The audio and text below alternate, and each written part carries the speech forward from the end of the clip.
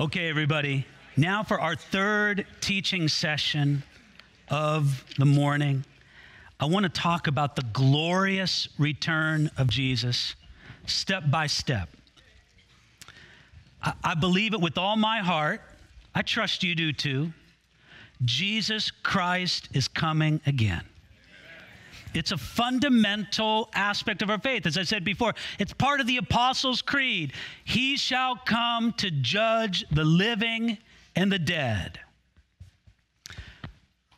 And the biblical description of the return of Jesus the Messiah has a lot more texture than just the simple phrase, Jesus Christ is coming again. That phrase is absolutely true.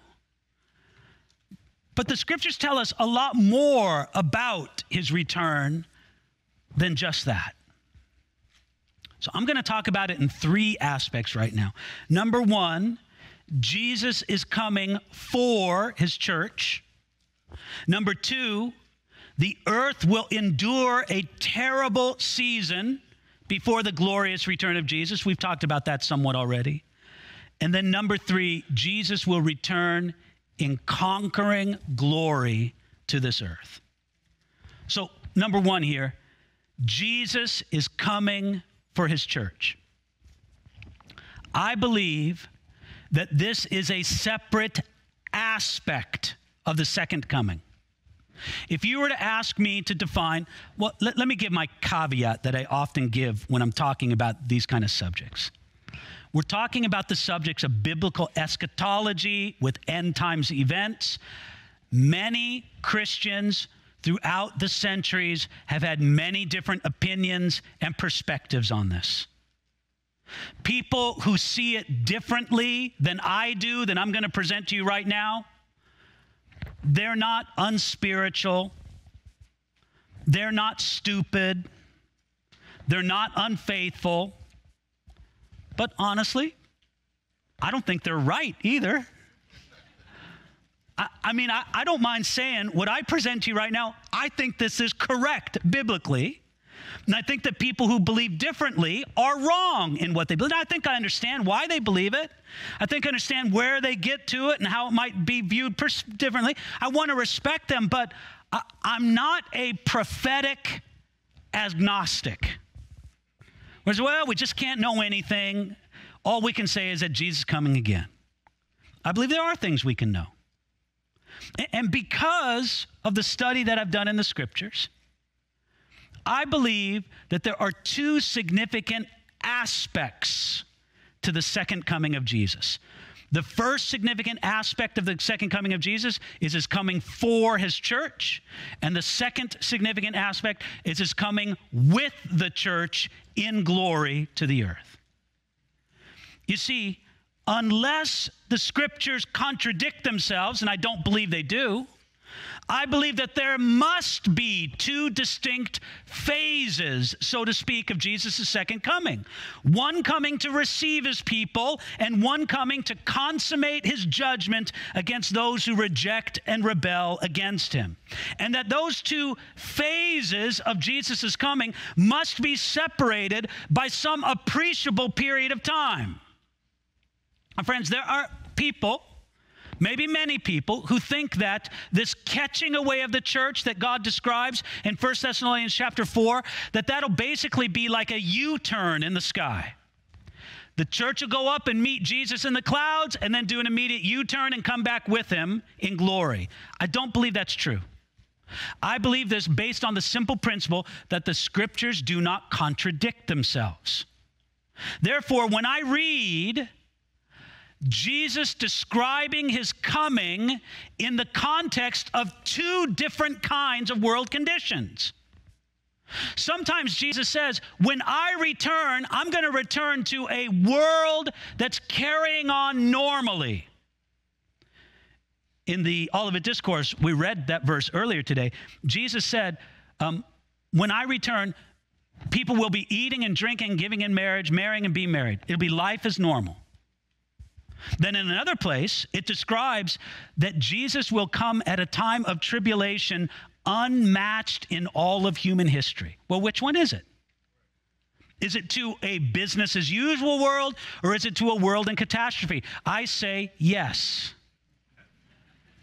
His coming for the church is to a business as usual world. His glorious second coming is to a world in catastrophe. We also have different approaches of Jesus Christ to the earth described. Some passages describe Jesus meeting his church in the clouds. That's the catching away, or some people call it the rapture. Other passages describe Jesus coming with his church in judgment. There's different positions of the people of God described. Some passages describe the people of God meeting the Lord in the air. Other passages describe the church coming with Jesus in glory. Which one is it? I say yes. Again, two different aspects of the second coming.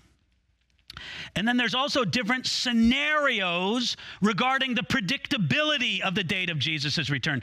Some passages describe Jesus' return at a time that is unknowable to any human being. No man knows the day or the hour. Then did you know that there's other passages of Scripture that say that from this critical event that I mentioned before, the abomination of desolation, it'll be a specific number of days until the end? So which one is it? Is it a day that you can start marking on your calendar from the abomination of desolation, or a day that nobody could know? Again, I say yes. The catching away of the church, the rapture of the church, happens at a time no one will know, but you can date the second coming in glory from the time of the abomination of desolation. Again, it's just all simply based on the fact that the Scriptures do not contradict themselves, and we're given these different aspects. Now, sometimes I'll hear people mock the idea that I've just presented to you.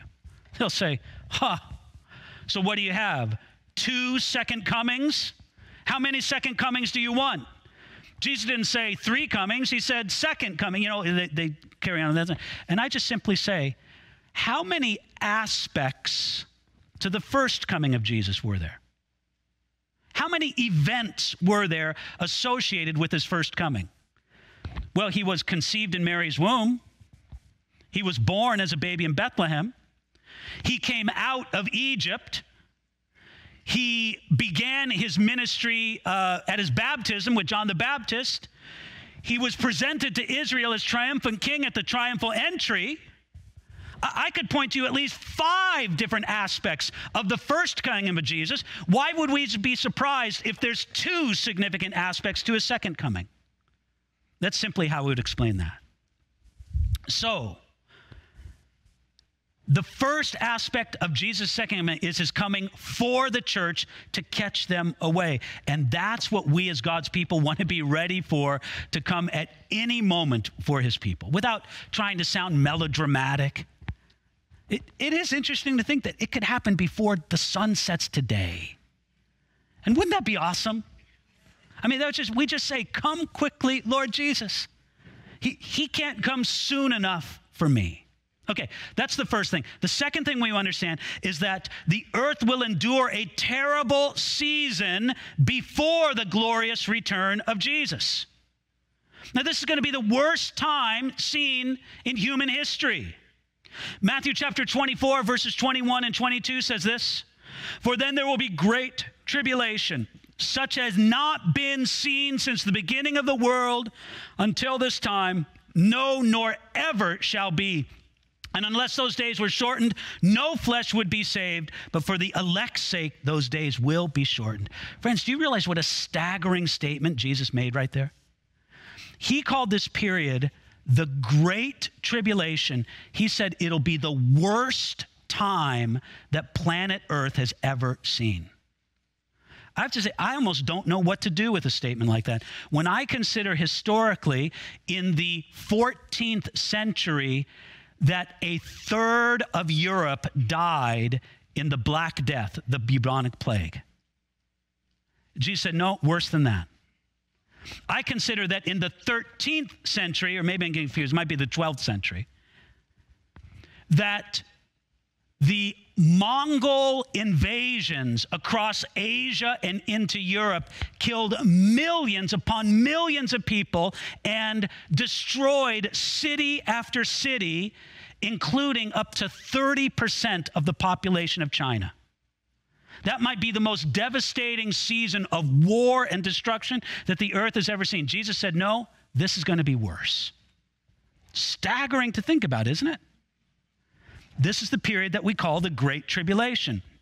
And the crisis and calamity of those days is going to reach all of humanity.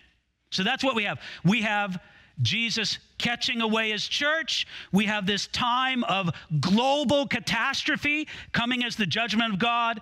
And then we have, number 3, Jesus Christ will return in conquering glory to this earth. Now, here's the thing about that. There are actually several events associated with the glorious return of Jesus that I think we should be aware of. And the first 3 events of that have to do with sort of before his actual glorious return. Before the actual glorious return, the Bible tells us that Jerusalem will be attacked and half the city will be taken by those who are enemies against God, his Messiah, and the people of Israel. This is what Zechariah chapter 14, verses 1 and 2 says. Listen carefully. Zechariah 14. Behold, the day of the Lord is coming, and your spoil will be divided in your midst, for I will gather all the nations to battle against Jerusalem. The city shall be taken, the houses rifled, and the women ravished. Half the city shall go into captivity, but the remnant of the people shall not be cut off from the city. Jerusalem will be attacked, and up to half the city will be taken by forces hostile to the Jewish people and the people of God. Now, I'll just pause right now. You say, well, David, wasn't that fulfilled in one of the many times that Israel or Jerusalem was attacked since the days of Zechariah to the promise? And I would say no, because of the rest of the context of Zechariah, because of the glorious things that Zechariah promises after that all of those things spoke towards the future fulfillment, but they did not fulfill it because the Messiah did not return in glory as Zechariah promises that he would. Or Micah chapter 4, verse 11 through chapter 5, verse 1 says this. Now also many nations have gathered against you who say, let her be defiled. Let our eye look upon Zion. But they do not know the thoughts of the Lord, nor do they understand his counsel, for he will gather them like sheaves to the threshing floor. Arise and thresh, O daughter of Zion, for I will make your horn iron. I will make your hooves bronze. You shall beat in pieces many people. I will consecrate their grain to the Lord and their substance to the Lord of the whole earth. Now gather yourself in troops, O daughter of troops. He has laid siege against us. They will strike the judge of Israel with a rod on the cheek. Friends, again, the Bible describes this attack, this invasion against Jerusalem. But it isn't just in Jerusalem. It's against the Jewish people in Israel as a whole. Let me read you Revelation chapter 12. I'm going to read you verses 13 and 14, then I'm going to read you verse 17. Here we go. Now, when the dragon saw that he had been cast to the earth, he persecuted the woman who gave birth to the male child. I believe that speaks of Israel. But the woman was given 2 wings of a great eagle, that she may fly into the wilderness to her place, where she's nourished for a time and times and half a time from the presence of the serpent. And the dragon was enraged with the woman, with Israel, and he went to make war with the rest of her offspring. I believe that describes Christians, believers, who keep the commandments of God and have the testimony of Jesus Christ. So what do we have here? We have Jerusalem attacked, taken captive against armies, against hostile forces of this great world leader. That happens before the glorious return of Jesus Christ in this period that we would call the second half of this great tribulation. Here's a second thing that happens before the glorious return of Jesus. That an army from a global confederation led by a coming world leader gathers at the valley of Jezreel for a battle or a place called Armageddon in central Israel. Revelation chapter 16, verses 12 through 16 says this. Then the sixth angel poured out his bowl on the great river Euphrates, and its water was dried up, so that the way of the kings of the east might be prepared. And I saw 3 unclean spirits like frogs coming out of the mouth of the dragon, and out of the mouth of the beast, and out of the mouth of the false prophet. For they are the spirits of demons performing signs, which go out to the kings of the earth and the whole world to gather them to the battle of the great day of God Almighty. Behold, I'm coming as a thief. Blessed is he who watches and keeps his garments, lest he walk naked and they see his shame.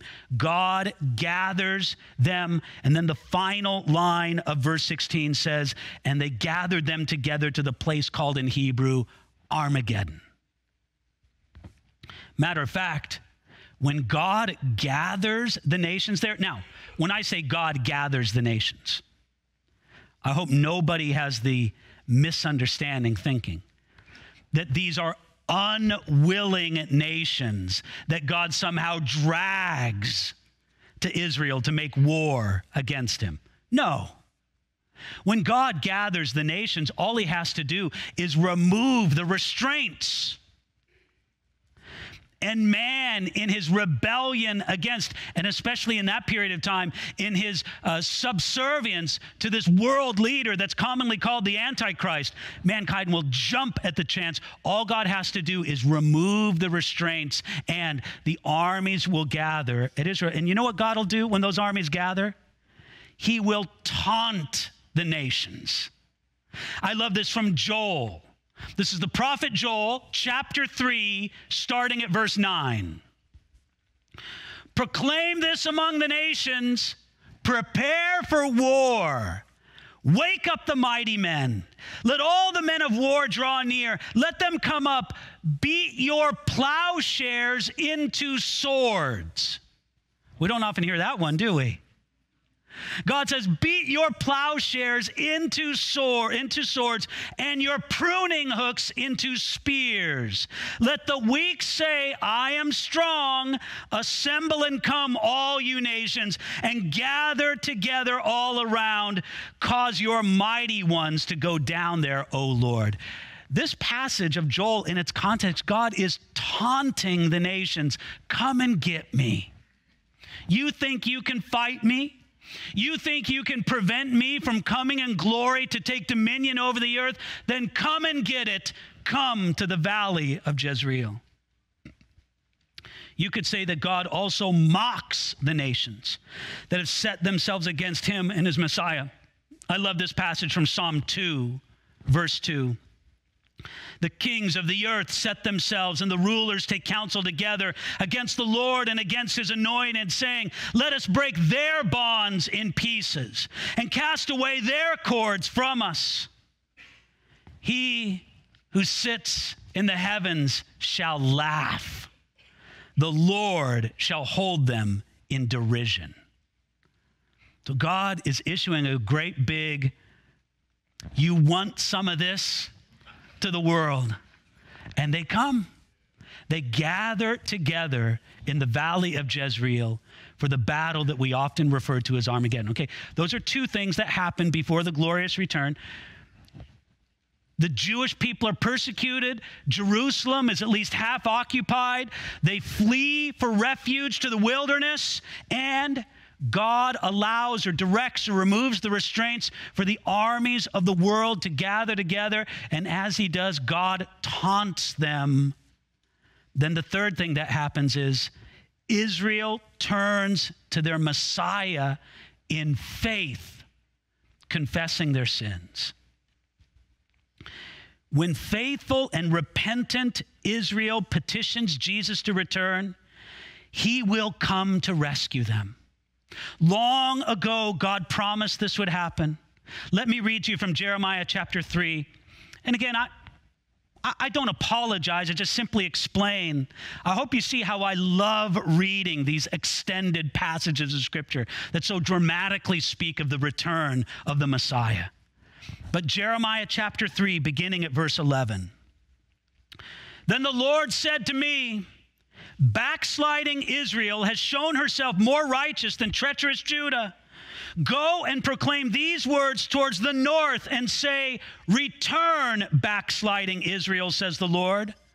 For I will not cause my anger to fall on you, for I am merciful, says the Lord. I will not remain angry forever. Only, this is what God says to Israel, acknowledge your iniquity, that you have transgressed against the Lord your God and have scattered your charms to alien deities under every great tree, and you've not obeyed my voice, says the Lord.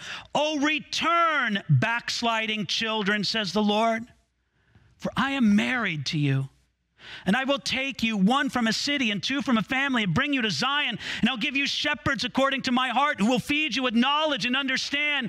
Then it shall come to pass that when you're multiplied and increased in the land in those days, says the Lord, that they will say no more, the ark of the covenant of the Lord. It shall not come to mind, nor shall they remember it, nor shall they visit it, nor shall it be made anymore. At that time, Jerusalem shall be called the throne of the Lord, and all the nations shall be gathered to it, to the name of the Lord, to Jerusalem. No more shall they follow the dictates of their evil hearts. In those days, the house of Judah shall walk with the house of Israel, and they shall come together out of the land of the north to the land that I've given as an inheritance to your fathers. I want you to notice there, in that passage, he describes the dominion that God will have over all the earth, but in the context of a repentant and restored Israel. Israel's suffering during this time of tribulation will be part of what helps them turn to God. Hosea chapter 5, verse 15 says this, I will return again to my place. Think about that, the ascended Jesus saying, I will return again to my place till they acknowledge their offense. Then they will seek my face. In their affliction, they will earnestly seek me. Isn't that powerful? Jesus saying, I'll return to my place. I'll go back to the heavens until Israel repents.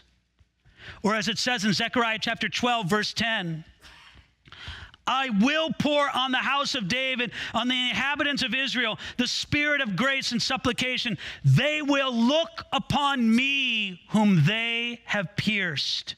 Yes, they will mourn for him as one mourns for his only son, and grieve for him as one grieves for a firstborn. Friends, this is the great restoration of Israel that Paul described in Romans chapter 11, and that Jesus listed as an absolute prerequisite for his return. I want you to understand something, that in Matthew chapter 23, Jesus looked over Jerusalem after his triumphal entry, and he said this, "O Jerusalem, Jerusalem, the one who kills the prophets and stones those who are sent to her, how often I wanted to gather your children together as a hen gathers her chicks under her wings, but you were not willing. See, your house has left you desolate, for I say to you," this is what Jesus said to Israel, "you will see me no more until you say, blessed is he who comes in the name of the Lord." Friends, this national repentance of the Jewish people must happen before Jesus returns in glory. The Old Testament prophets spoke of it. Paul spoke of it. Jesus specifically spoke of it. So what do we have before the glorious return of Jesus? We have, number one, well, of course, we have the catching away of the church, but that's another category. We have this great time of tribulation, but then of the events, we have the occupation, invasion, and persecution of the Jewish people and occupation of Israel. We have, secondly, the drawing of the nations together to battle against the Lord. Third, we have a dramatic national repentance of Israel. Now comes the good part. Jesus returns with glory and heavenly armies, cosmic upheaval. Jesus Christ returns in glory from heaven to earth, accompanied by cosmic upheaval and armies in heaven. Here we go, Matthew chapter 24, starting at verse 29. Immediately after the tribulation of those days, the sun will be darkened, and the moon will not give its light. The stars will fall from the heavens, and the powers of the heavens will be shaken. Then the sign of the Son of Man will appear in heaven. What does that mean? I don't know, but it sounds awesome. The sign of the Son of Man will appear in heaven, and all the tribes of the earth will mourn, and they will see the Son of Man coming on the clouds of heaven with power and great glory. Isn't that amazing? Revelation describes this as well. Revelation chapter 19, starting at verse 11. Now I saw heaven opened, and behold, a white horse, and he who sat on him was called Faithful and True, and in righteousness he judges and makes war. His eyes were like a flame of fire, and on his head were many crowns. He had a name written that no one knew except himself. He was clothed with a robe dipped in blood, and his name is called the Word of God. And the armies in heaven, clothed in fine linen, white and clean, followed him on white horses. Now out of his mouth goes a sharp sword that he should strike the nations, and he himself will rule them with a rod of iron. He himself treads the winepress of the fierceness and the wrath of Almighty God, and he has on his robe and on his thigh a name written, King of Kings and Lord of Lords. Friends, if that passage from Revelation doesn't get you excited, you need to breathe on a mirror and see if you're still alive.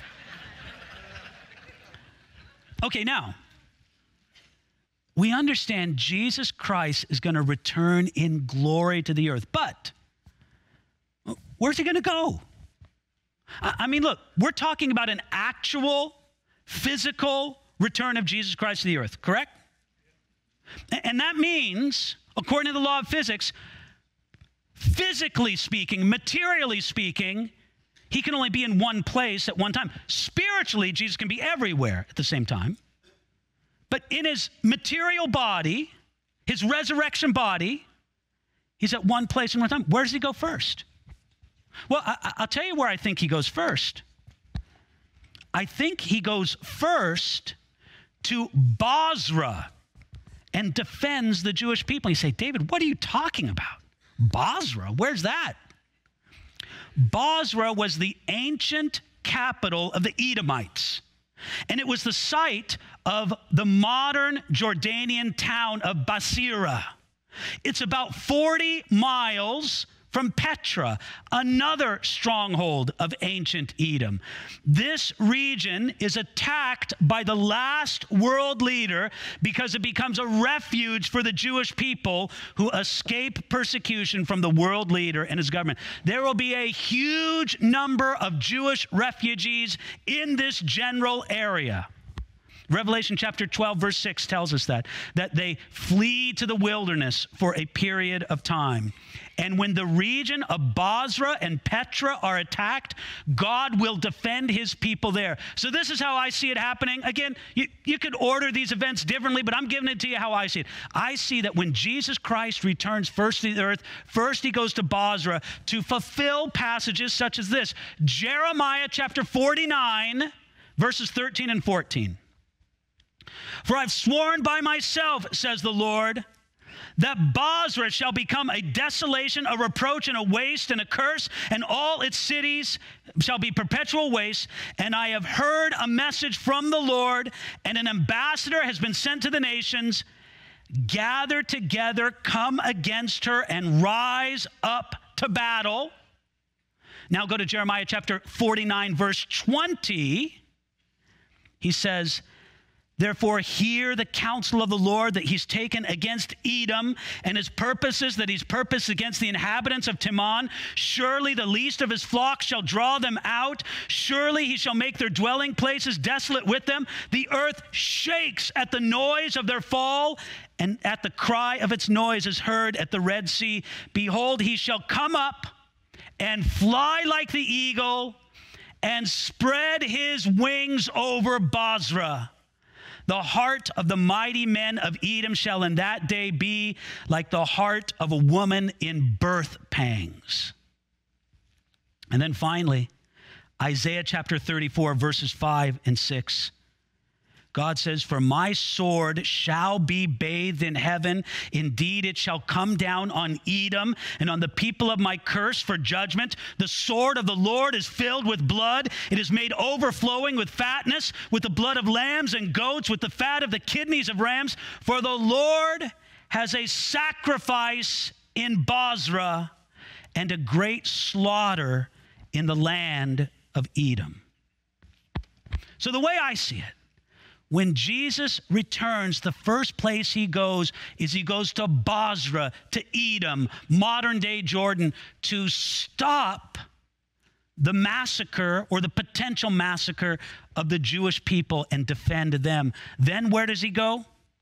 I believe Jesus then goes to the valley of Jezreel, where the battle of Armageddon takes place. The battle shifts from Edom, that is the Bozrah/Petra region, to the valley of Armageddon. Check this out in Isaiah chapter 63, verses 1 through 6. Who is this that comes from Edom with dyed garments from Bozrah? This one who is glorious in his apparel, traveling in the greatness of his strength. I speak in righteousness, mighty to save. Why is your apparel red and your garments like one who treads the winepress? I have trodden the winepress alone, and from the peoples no one was with me, for I have trodden them in my anger and trampled them in my fury. Their blood is sprinkled on my garments, and now I've stained all my robes, for the day of vengeance is in my heart.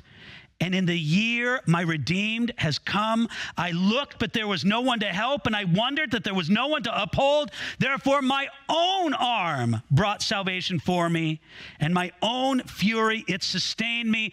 I have trodden down the peoples in my anger, made them drunk in my fury, and brought down their strength to the earth.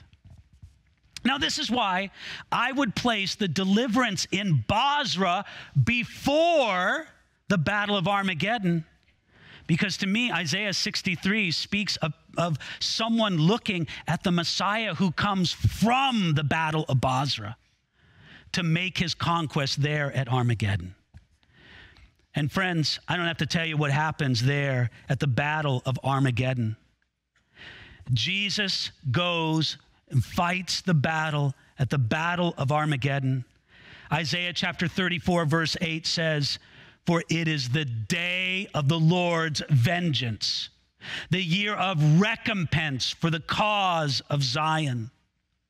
2 Thessalonians chapter 2, verse 8 says this, then the lawless one will be revealed, whom the Lord will consume with the breath of his mouth and destroy with the brightness of his coming. Joel chapter 3, verse 12 says this, let the nations be wakened and come up to the valley of Jehoshaphat, for there I will sit to judge the surrounding nations. Put in the sickle, for the harvest is ripe. Come, go down, for the winepress is full. The vats overflow, for their wickedness is great. It's the same image used in Revelation chapter 14 to describe this horrific battle of Armageddon, which really isn't much of a battle. I think it's literally the armies of the earth gathering to the valley of Jezreel in the mistaken notion that they can somehow keep the Son of God from coming to the earth and claiming dominion over it. And he destroys them in a terrible slaughter. And then I would say that after Bozrah, after Armageddon at the Valley of Jezreel. Then Jesus goes to the victory of the Mount of Olives. Joel chapter 3, verses 14, 15, and 16. Multitudes, multitudes in the valley of decision. By the way, that valley of decision, I believe, describes the valley of Jezreel. That's a reference to the battle of Armageddon. Multitudes, multitudes in the valley of decision, for the day of the Lord is near in the valley of decision. The sun and moon will grow dark, the stars will diminish their brightness, and the Lord will roar from Zion and utter his voice from Jerusalem. The heavens and earth will shake, but the Lord will be a shelter for his people and the strength of the children of Israel. And then finally, Zechariah chapter 14, verses 3 and 4. Then the Lord will go forth and fight against the nations as he fights in the day of battle. And in that day, his feet will stand on the Mount of Olives, which faces Jerusalem on the east. And the Mount of Olives will be split in two from east to west, making a very large valley. Half the mountain shall move towards the north and half towards the south. Friends, Jesus will return in glory then to Jerusalem, and a marvelous restoration will begin to happen on planet Earth, beginning in a judgment between the sheep and the goats and the establishment of a 1,000-year period of Jesus' glorious reign on this earth. But as far as Jesus' return, I really think it happens like this. And again, I can't say for sure. Listen, I'm not going to lose my faith if it happens separately than this or differently than this. But Jesus will go first to Bozrah, then to Armageddon, then come to the Mount of Olives and establish his glorious kingdom there. Friends, Jesus Christ will reign over this earth, over this geography, over whatever people survive the Great Tribulation and survive the Battle of Armageddon.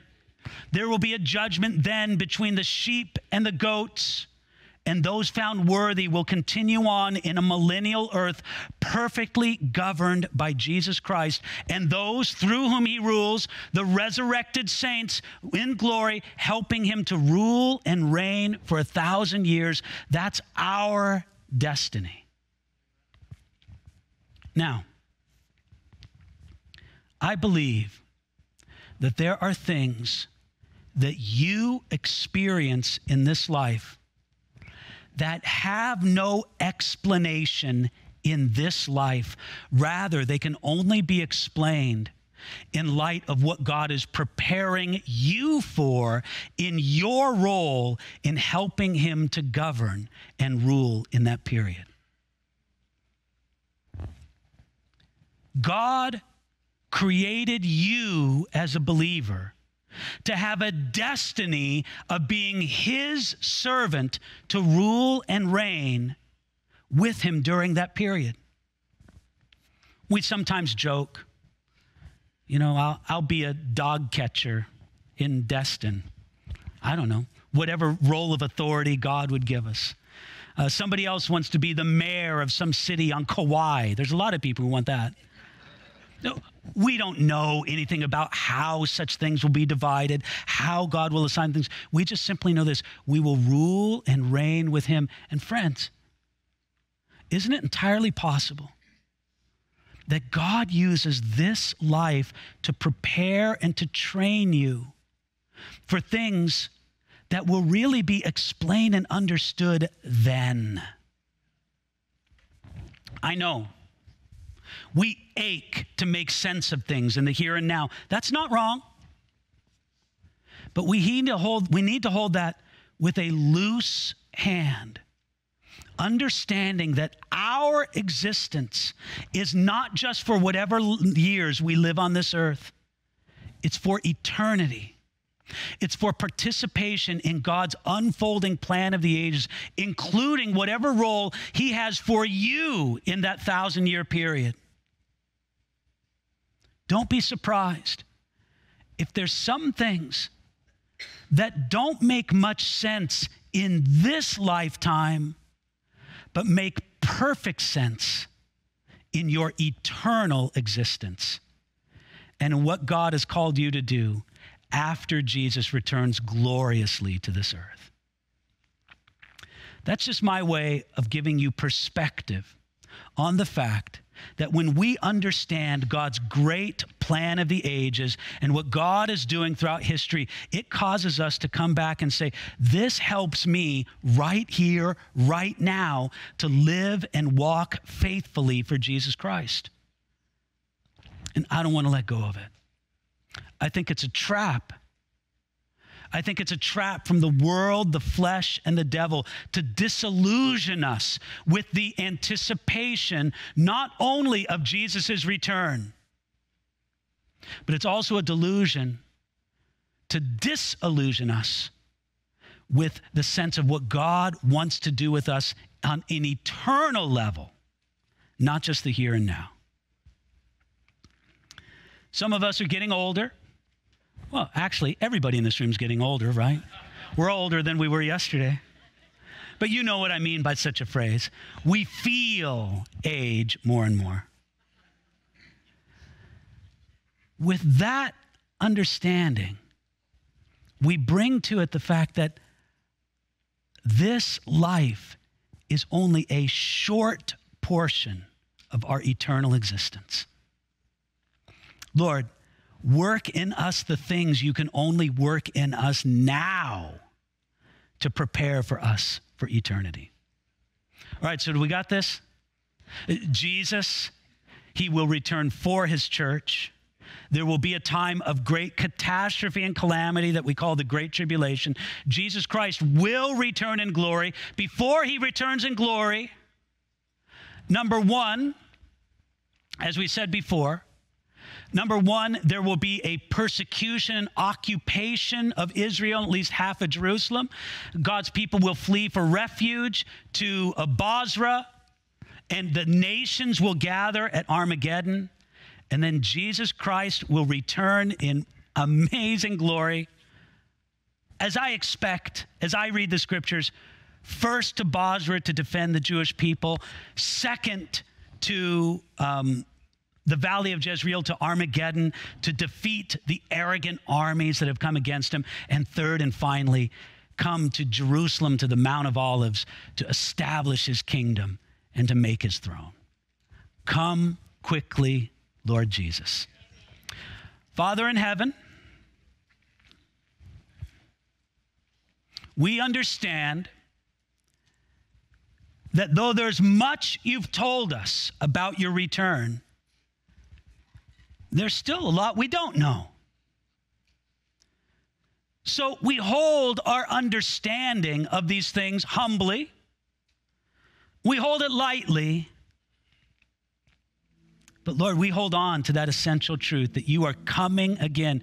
You're coming again for your people, and you're coming again in glory all across this earth. We say it again with all our heart, Lord. Come quickly, Lord Jesus. We love you and thank you in Jesus' name. Amen.